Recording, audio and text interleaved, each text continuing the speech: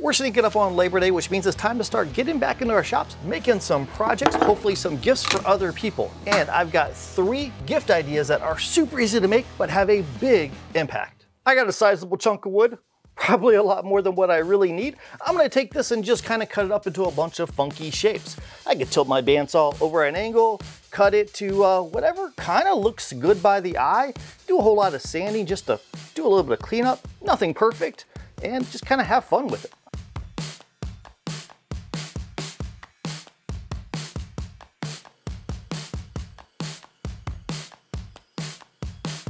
I got some pieces that go together, but now I want to throw some bevels on this, just here and there, whatever angles look good, something just to give it a little bit of visual interest.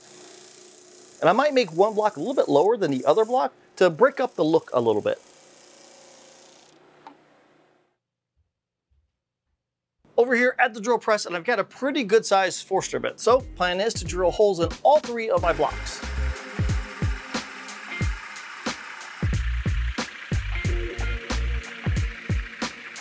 The holes are drilled. Now I'm gonna put little plants in it, and then it's the perfect gift to hand out to somebody, especially a housewarming gift.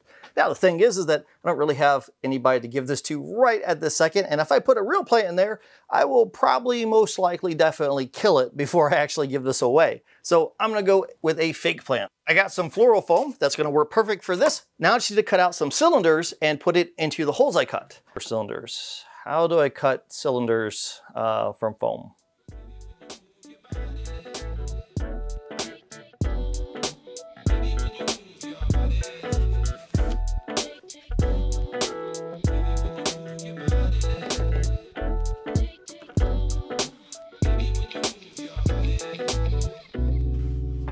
I just threw a little bit of tried and true finish on these, and they're absolutely gorgeous. They fit together multiple ways, and there wasn't a whole lot of complex math. I was just going off the eye to whatever looks good. You can group them together, or you can break them apart and move them around in different configurations. This is a really cool gift, but let's go with something a completely different style. I got a really nice piece of white oak here. It has all straight grain. I think that's gonna be kind of cool. So I'm gonna take this board, I'm gonna rip it in half, get 2 boards out of it.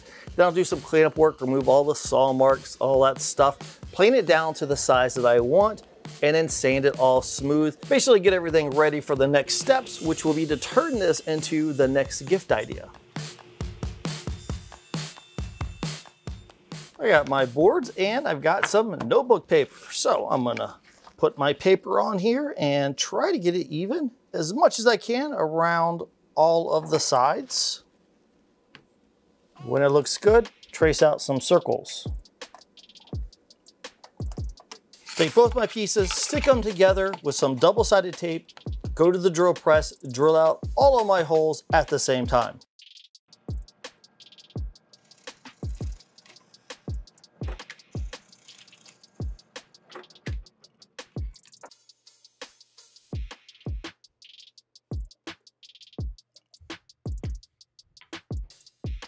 Backer board and some paper, and thread a little piece of leather through it.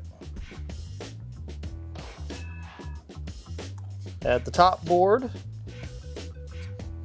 I'm gonna wrap it through twice. Pull it till it's snug, but not too tight, and then just a simple knot should work. Make sure the knot is tight, and trim off the ends. 5 more to go.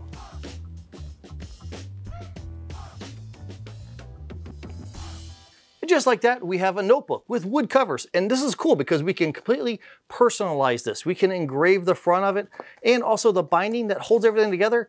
I went with leather cord, but you could go with metal clips or something else, whatever kind of works for you. So this one is really cool. I think I should make a whole bunch of these and batch them out. That's 2 gifts down, but with kids going back to school, schedule's getting crazy, let's come up with another gift project that is kind of towards health and well-being. Well, at least for the parents. This project is dirt simple, but has a cool impact. And it really only takes a piece of wood that you would probably find in your firewood pile. I grabbed a small chunk of wood, something that you would probably just find out in the woods somewhere, and it's got some bark. I'm gonna rip the bark off, see what it looks like underneath. If you're questioning why take off the bark at all, well, it kind of depends on the log, right? Because this one, the bark is naturally coming off. So it's gonna come off regardless if I do it or if it does it on its own. So I might as well get it off now because I would hate to have it fall off on somebody's kitchen table.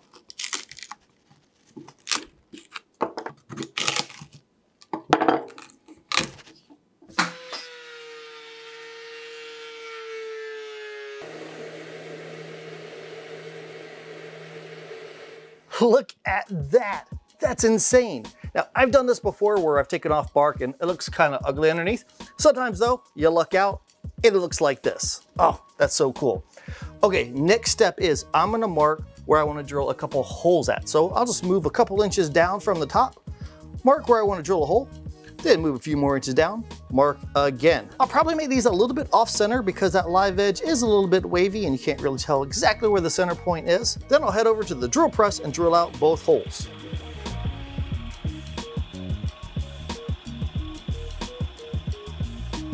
That turned out pretty okay. So now I'm gonna go over to the table saw and cut an angle along the bottom. And I'll cut an angle and I'll see if I like it. And if not, maybe I'll adjust it and mess around with my angle until I get the board how I want it.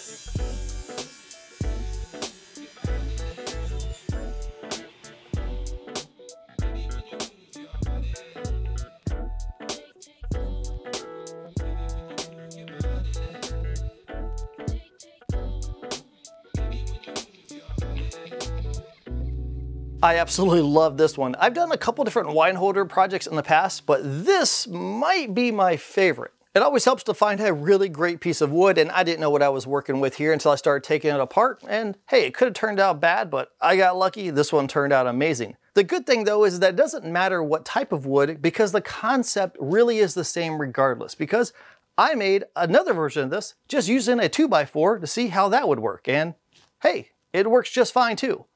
Not as pretty, but just fine. So this is a good project you can customize to get the look that you're going for. There we go, 3 projects, really easy to knock out, not really labor intensive, but big impacts. Hopefully you enjoyed the video, and until we meet again, get in your shop and build something awesome.